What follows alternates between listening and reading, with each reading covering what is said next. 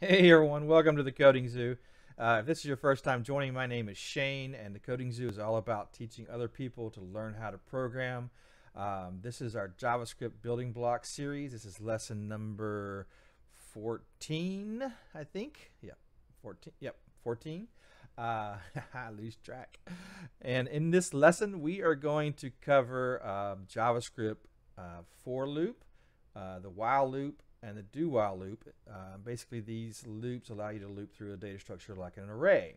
So we're going to go over these three loops, and we're going to describe kind of the difference in them and when you would use one versus the other. Hey, I hope that interests you. If so, we're going to jump right in. But before we do, I just want to remind you there's a subscribe button below, somewhere over there, I think. Go ahead and click subscribe and click the bell if you'd like to get alerts. We have videos on JavaScript, HTML, and CSS, and we would love to help you learn how to program and answer any questions you may have. Let's go ahead and jump right in.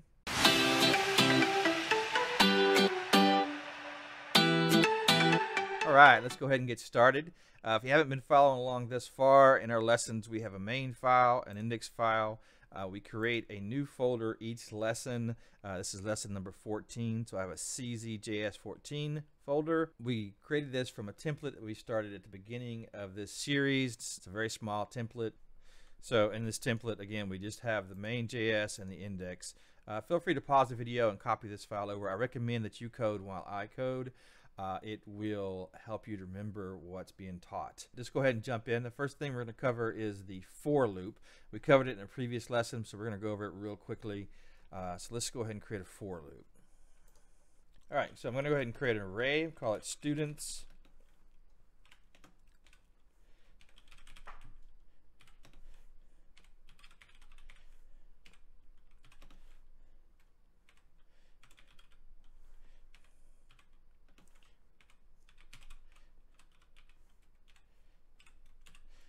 Okay, so after the array, I'm going to go ahead and loop through this array using a for loop. So this is one of the first loops that was ever created in JavaScript.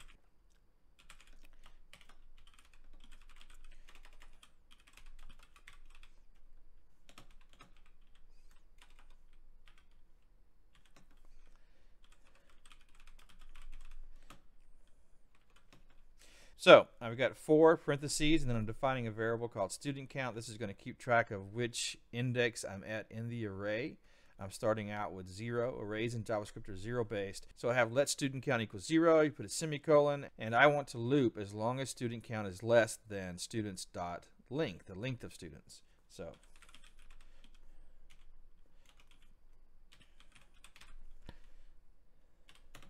and I want to increment student count each loop.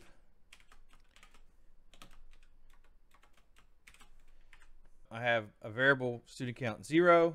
This loop is going to loop as long as student count is less than the student's array's length, and student count will be incremented each loop. So I'm going to go ahead and document out each student using document write.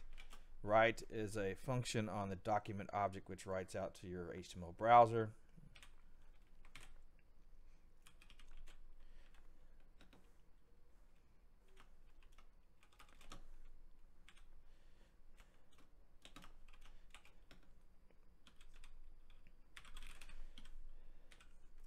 So I'm going to use the student count variable to pick a particular student so I can write that particular student out.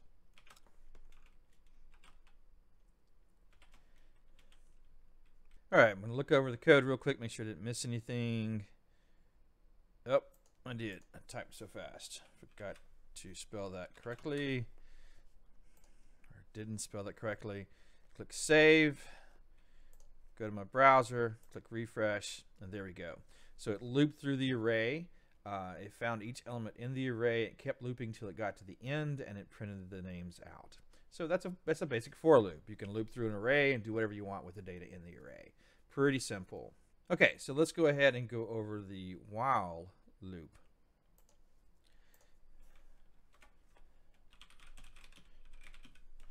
I'm going to write out a horizontal rule just so we can divide each of these to see better.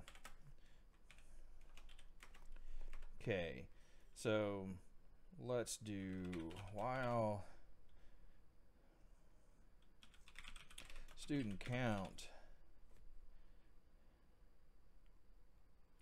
is less than students dot length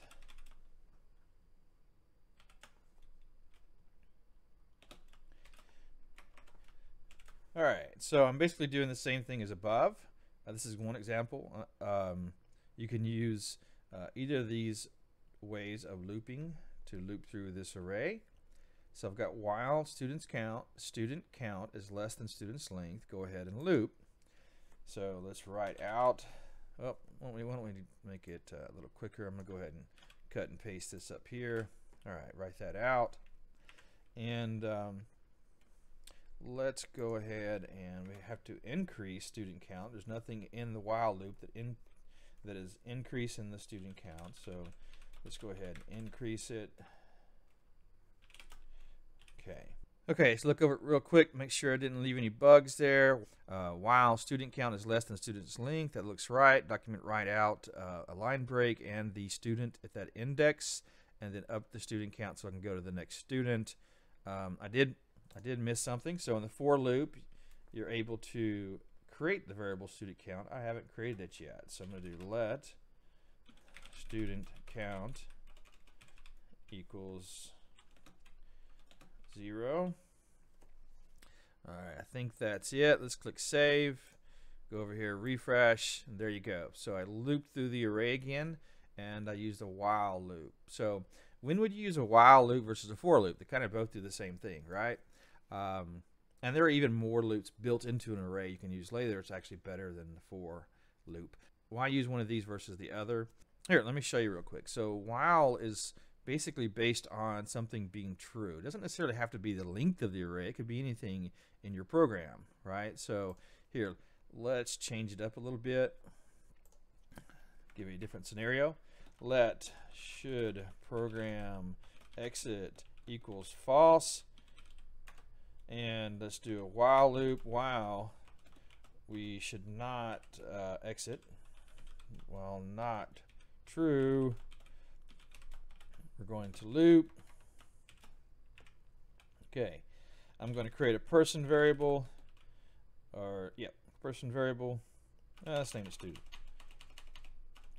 I'm going to create a student variable.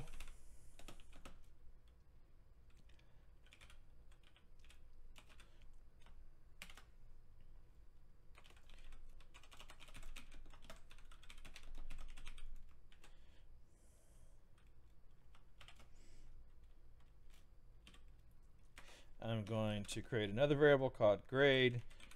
Now prompt is used to tell the browser to get input. You usually wouldn't use it. Usually we'd use HTML for that. But we're going to do that. We're going to use it for this lesson.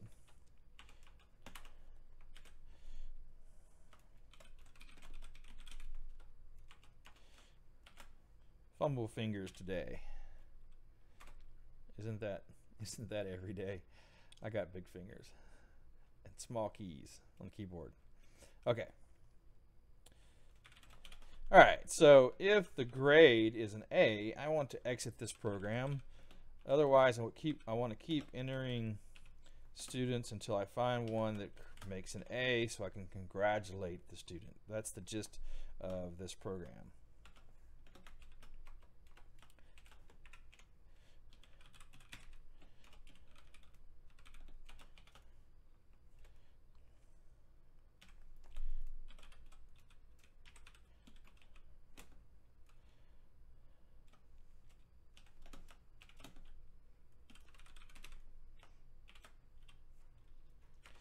And I also want to exit this loop by finding the person who has an A. So I'm going to set the flag to true. Should program exit equals true. All right, let's double check the code. I've got a variable should program exit. It's set to false. I want to loop while it's not true. I want to get a variable called student. I want to prompt to enter the name for student, and I want to prompt for the grade. If the grade is A, I want to congratulate and exit this program because I found my first person who made an A. Hopefully there's more. And I think that looks right. A lot of typing there. I'm sure I may have left a bug in there, but let's see. Save it. Click refresh. There we go. All right. Enter student name, Shane, and he gets an F. All right. Student name, Jai, and she gets a C. Enter student name, Nick, and he gets an A. There we go. Congratulations, Nick. Very cool. I forgot to put a line break, but you can see it right there. Congratulations, Nick. Awesome. So this loop not only works with arrays, but you can also loop depending on any type of Boolean. So that's one reason you might want to use a while loop versus a for loop. All right, so our next loop and final loop is do while. We're going to go over do while. So do while is very much like while, except the while is at the end and not the beginning. After that, we're going to cover break and continue, and that will be it for today's lesson. Okay, let's move back over to my code here, and I'm going to comment this out so when we run it again we won't get prompted.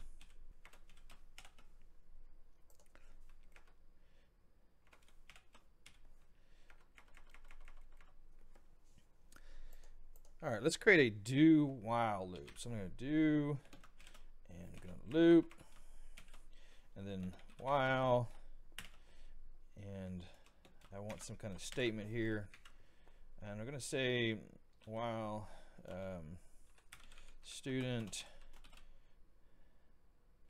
count is less than students dot length, and I'm going to basically loop through each student again and print them out. So before, I'm going to put a horizontal rule again up here. Let's go ahead and cut and paste that. Make it a little bit easier to be seen. All right. All right. Let's go ahead and print it out again. And we're going to need to up the count again too. So let's do that also. Okay. So that should cover it. I forgot to set it back to 0. You'll notice up here I created the variable. It's 0. We loop through it and it continually grows. It's going to be already past 0, so I need to set it back to 0, right? So student count equals 0. I've already defined it, so I don't have to do let or var. I'm just going to initialize it as 0. Okay, this should work. So I'm going to loop and print something out. So no matter what, it doesn't matter whether student count is already past the length. I'm going to print the first one out. That's the way this works. Let's try it out. So save, refresh. Oh, I forgot to up my number. Let's go back. This might help. Got a code bug there. Let's squash that bug. It's always a typo. Smallest typo. Click refresh. There we go. So I loop through them just like the while loop. Okay, so the difference is if you start out with student count already being greater than student's length, it's still going to try to print something out here, which is not good in this case. In some cases you may want it to, but in this case you don't. So let's say student count is 11. We don't have 11 students. So what do you think is going to happen? Probably an error. And why is that? Because it's going to print this out. It's not going to do a check first. It's going to do the check last. Now, if it was the while loop, it would do the check up here, up where the while is at. It would do it first. So it would never actually get into the block to write it out. Let's try it. Click save, refresh, and boom. So did not work correctly. It printed undefined because that array element is undefined. So it actually didn't evaluate first. It just went ahead and ran the command first and evaluated later and stopped. So that's the big difference. Some cases you may want to always do something first and then do more, and you may want to do that item first always. Okay, so let's see what happens when I do it with the while loop. Let's set it greater, save, and if I click refresh, I bet you this right here will not be printed out at all. It's not going to do that first statement at all. There we go, it disappeared. So that's kind of the difference in do while and while. Hope that makes sense. If not, leave me a comment below and I'll explain further. Okay, one final piece before we end this lesson. Let's go over here. Actually, two. Let's go over two things before we end this lesson. I'm going to change this back to 0. What if I don't want to loop through all of these? I just want to loop through it until I found a particular student, right? So let's do if student count is equal to, so the student at this student's index is equal to, let's say, Shane, or let's do Jai.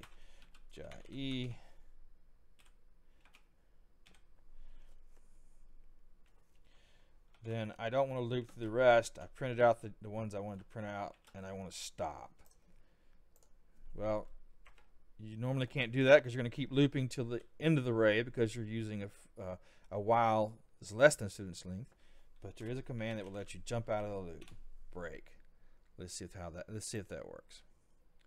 All right, so if I click refresh, of course it's not there yet, but you should see just these two printed out. Let's click refresh. There we go. So it looped through, it found the Jai was there, and then it stopped the loop. It broke out a loop. It did a break. All right, what if I wanted to loop through the array and not print out a particular person? I wanted to print them all out but that person. Break wouldn't help me because break would stop when I found that person. What command would help me do that? Well, that command is continue. Let's go back to our lesson here, our code here. I'm going to go to this for loop, and I'm going to put an if. I'm going to use the same if equals Jai. All right.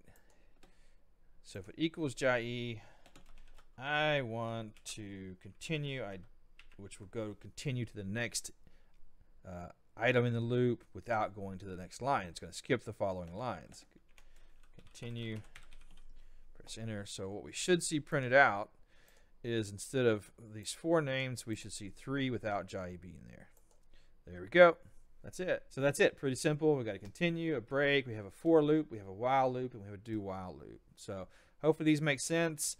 Let me know if you have any questions or send comments below. I will respond and get back to you if there's anything you don't understand. I hope you enjoyed the lesson. We have many more to come. If you haven't checked it out yet, check out thecodingzoo.com. We have other lessons out there. We have notes on the lessons you can study, and pretty soon we're going to have quiz programs out there for each lesson. So check it out, and I hope to see you next time.